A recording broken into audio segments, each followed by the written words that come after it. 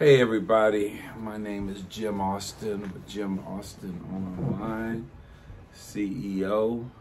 We're here in my offices in the Western Heritage Center, which we have home of the Jim Austin Online, the Austin Company, National Multicultural Western Heritage Museum, and our podcast recording studio.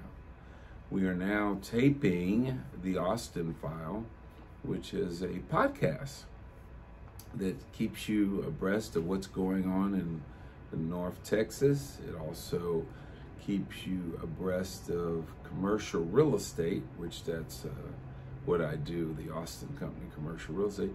And we interview bi-weekly interesting people.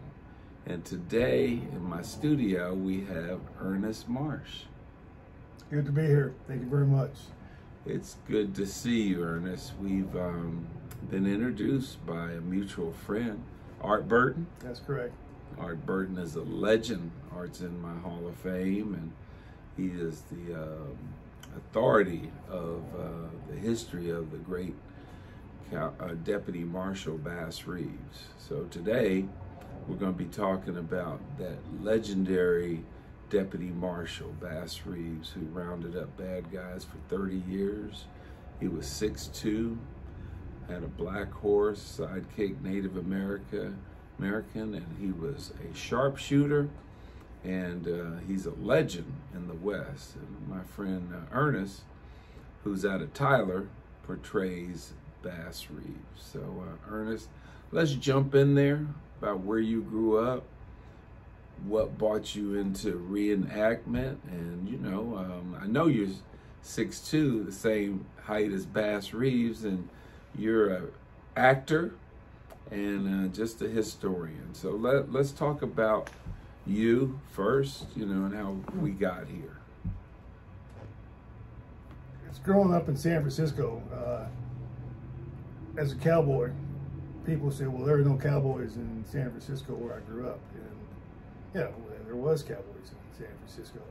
My father's from West Louisiana, South Mansfield, and my mother is from Waco. So I grew up with the best of both worlds in the Southern culture. And that's how we were raised in California. Never came to riding horses. We rented horses by the hour, wherever and whenever we could. And it was always a passion of mine to eventually be known as a cowboy. I grew up renting horses by the hour on the beach of the Pacific Ocean.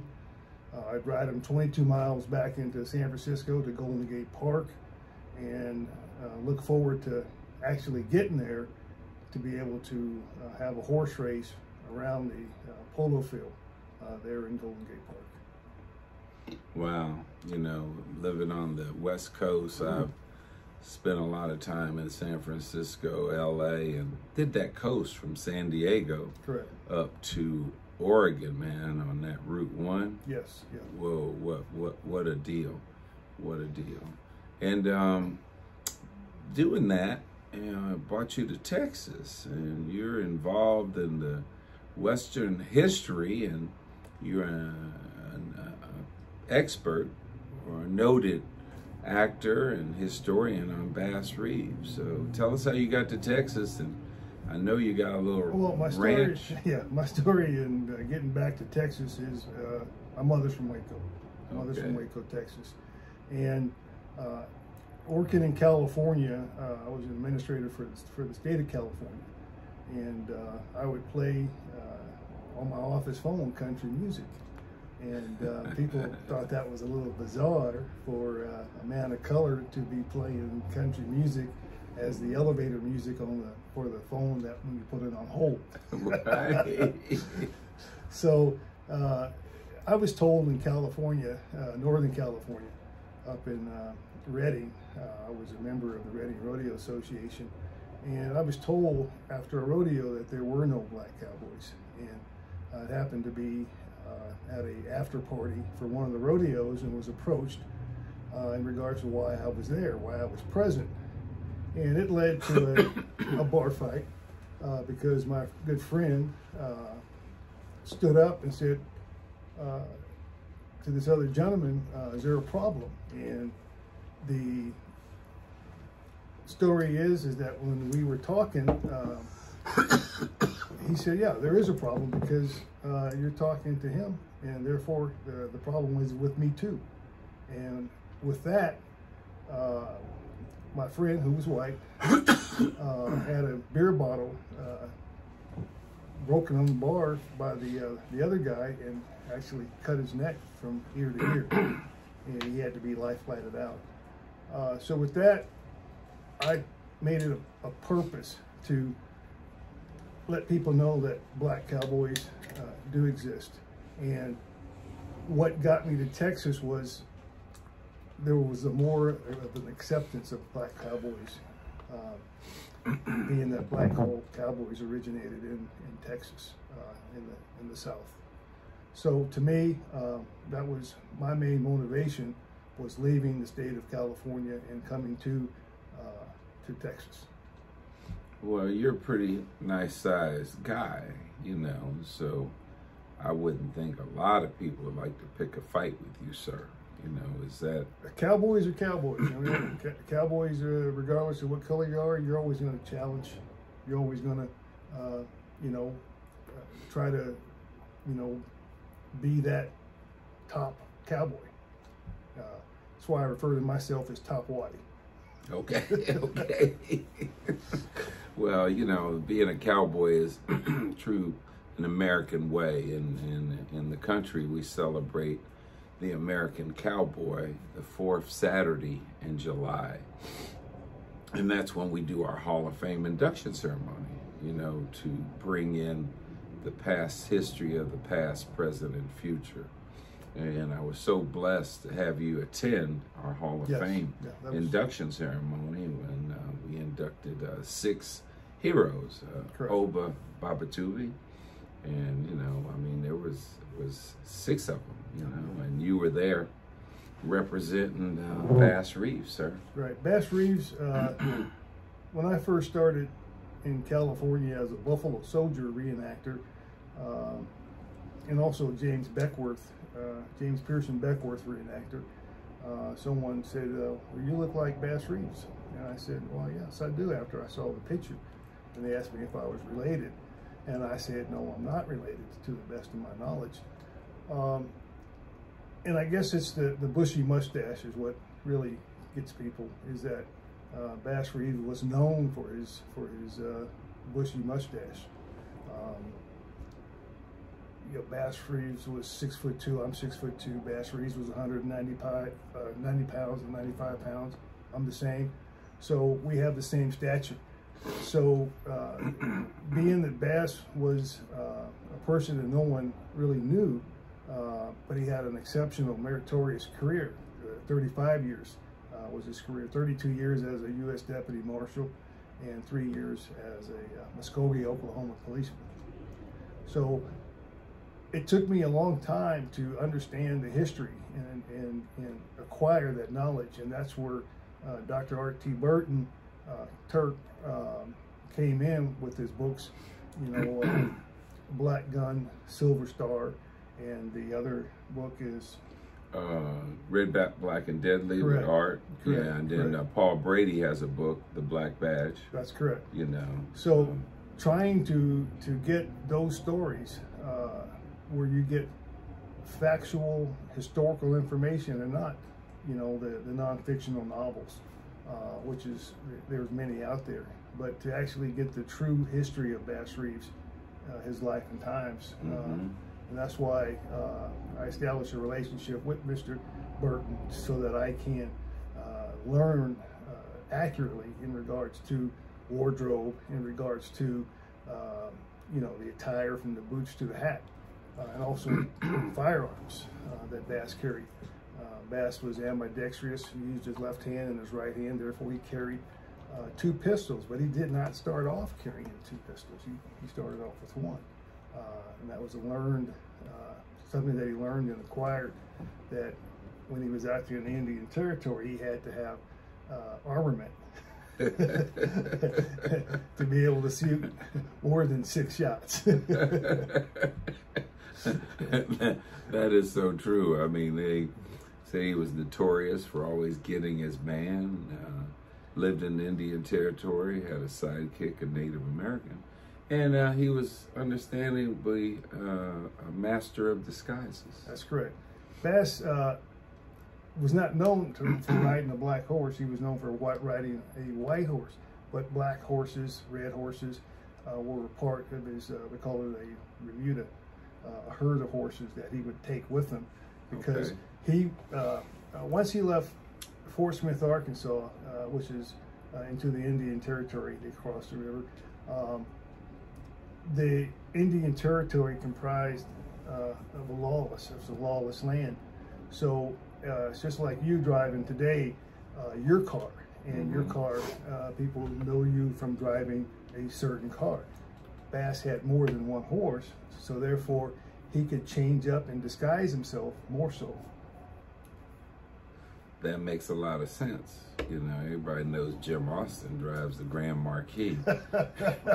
You know, there's right. Jim. They know Jim by the hat, cowboy hat. Correct. But it's how I enjoy, you know, somewhat being a cowboy, but I'm an old Jersey boy, but I'm also a farm boy from North Carolina. But, you know, I got my boots, my hat, my gun, you know, and I don't have a horse, but I can borrow friends' horses. Absolutely. You know. So Bass, when he was in the territory, he had in his saddlebag, you know, his writs, his warrants.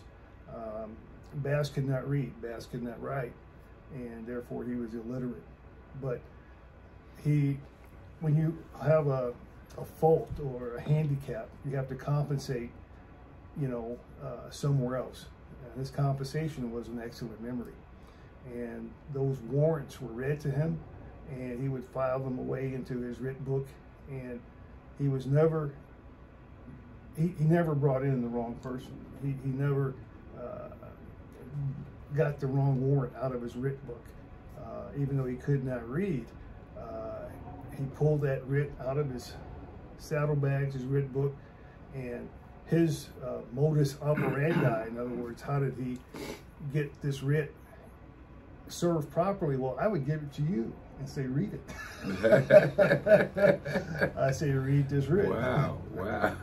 And in doing so, you would look down and take your attention off of me. I would, being a man ambidextrous, I would grab you by the throat with my left hand. Yes.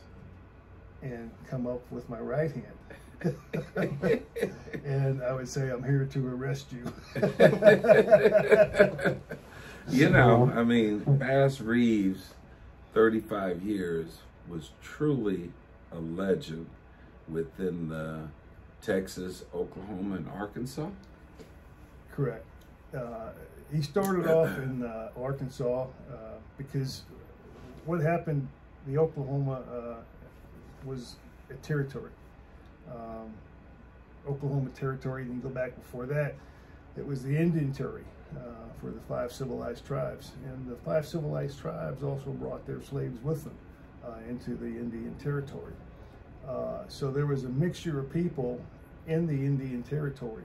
When Bass fled into the Indian Territory as a result of having an argument with this slave owner, George Reeves, during the Civil War, he crossed the Red River back into the Indian Territory, which is now the present day Oklahoma, where he was there for a number of years, learning the language, learning the land, learning the people.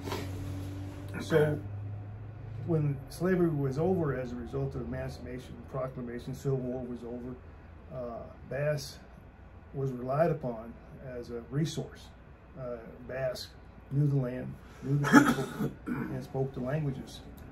So Judge Isaac Parker took note of that. Bass was already a scout for the U.S. Marshals when they were based in Arkansas, Van Buren, Arkansas. And when Judge Parker was appointed by Ulysses S. Grant, the president, Judge Isaac Parker, said, yeah, I'll take that job, but there's only one condition, and that one condition is there is no appeal. There's no appeal to my decision once I render it on the bench. And President Grant agreed to that. So when Isaac Parker got to Fort Smith, Arkansas, he was authorized, 200 deputies to hire, but they weren't all hired at the same time. Okay. They were not hired. It was not 200 deputies, maybe 50 at the most, and that circulated throughout his tenure. But one of the first people that Isaac Parker said, I need, is Bass Reeves. And Bass Reeves was sworn in and became a U.S. Deputy Marshal in Fort Smith, Arkansas in 1875. With that 32-year career, it's documented that he arrested over 3,000 people. That's where Art Burton comes in, because Art Burton has gone back and researched for decades, the historical court records. In other words, the court clerk either sealed the dockets after the arrest of people that Bass Reeves arrested, people that were sentenced or even hung by Judge Isaac Parker, which is known in some circles, most circles, as an Iron Judge Parker, but we know it as Hanging Judge. And there's a famous scene in the movie True Grit where Isaac Parker is hanging 6 men at one time. Oh hell! Yes, and that was Judge Parker. Judge Parker was saying to people in the Indian Territory, the outlaws, and I call them the countenancy outlaws, the felons, the fleeing felons, people that knew that they were on the run.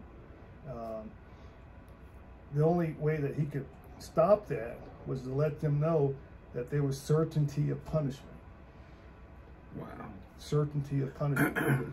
And Bass, being the person that he is, he was a religious man, and he stood by that. And when I say he stood by that, Bass was a free man. He was no longer a slave. But the only duty he had, the only master he had, was the law itself.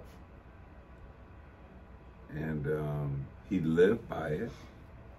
And what a career. Yeah, Bass lived by the letter of the law to the point where he arrested his own son for murder. He lived by the letter of the law, and he arrested his own preacher for bootlegging. Okay. So it could have been anyone. He would have arrested him. And it's like the moral standard there is it didn't matter. It didn't matter. You broke the law. The only thing you could do was run. And if you ran, guess who was going to get you and bring you back? Bass Reeves. Bass Reeves. That's for sure. That's for sure. I know you've done other projects. You mentioned the Buffalo Soldier, and I've seen some of those pieces. You are now an extra in the Yellowstone 1883? Correct. Yeah. Yeah, I was fortunate to be a part of the Paramount, Viacom CBS Paramount. Started with Yellowstone, the original Yellowstone, and I'm in season 4 as a cowboy, an extra in the background, but also featured, which feature means that they pick you out of the crowd and your face is going to be shown. And the same thing with Why 1883, and not only am I a black cowboy in the first Yellowstone, and also a black cowboy in Yellowstone Why 1883, I'm also a stand-in for LaMonica Garrett, okay, who's a featured big-time cast member, and he's the right-hand man of Sam Elliott, who's known as Shay, okay. And LaMonica Garrett's character is known as Thomas. Wow, and this is going right here in the stockyards. Give everybody your website and your email if someone has some comments. You can do my IMDb is Earnest Marsh, ERNEST MARSH, go to my IMDb Internet Movie Database, click on it, like it, comment, and then also if you would like to email me, I can be emailed at Earnest, E-R-N-E-S-T, Marsh, M-A-R-S-H, actor, A-C-T-O-R, @gmail.com. This has been a great discussion. I'm a big fan of Brother Bass Reeves, and there was some tough times back in those days, so I'm glad I'm here, but I'm living his legacy through you, sir. The legacy will continue. Bass Reeves is Hollywood buzz right now, being that there's a couple of movies that are going to feature films that are going to be done by major producers and actors, and one being with Taylor Sheridan with Paramount, partnering with Yoruba Saxon Productions. Well, we've kind of run out of time.